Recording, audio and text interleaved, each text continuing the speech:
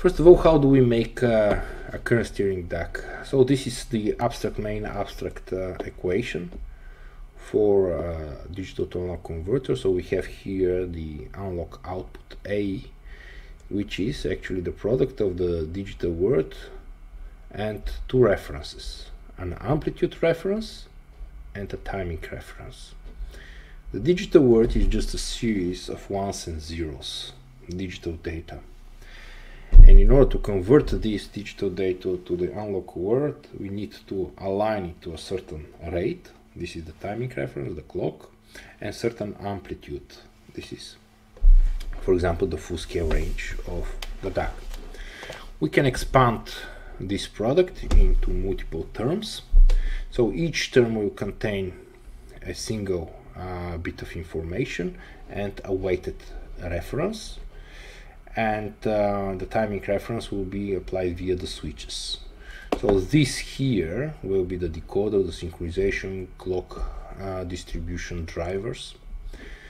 This multiplication will be the switches, and the sum of all these terms is actually the summation network. This approach is the main approach used today to implement, to realize physically the digital to analog converter, current steering digital to analog converter. And here is the generic floor plan that is widely used. So you have digital domain here and the analog domain there. They don't mix, they don't overlap. We keep them separate.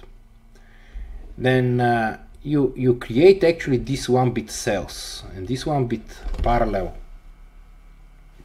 slices. They are these terms. So all their contributions is collected here in the summation network, and here is where the analog signal is extracted. So a slice contains at least a synchronization latch, a driver for the DA switches, and a DAC output cell, which is output cascades, DA switches, and current source cascades.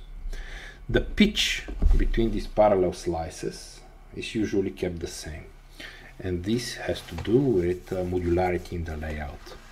Now, the choice of the number of slices determines actually the segmentation that we will use, and this is a major choice for the area, the resources, the efficiency, and the performance of the DA converter. Now, the two extremes for the choice of segmentation is either binary, very efficient, or unary, very good performance. Here I illustrate the binary architecture.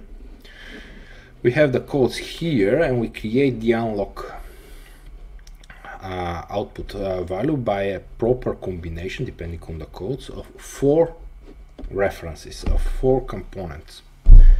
Of course, as the resolution grows, so this staircase grows, we will use more components.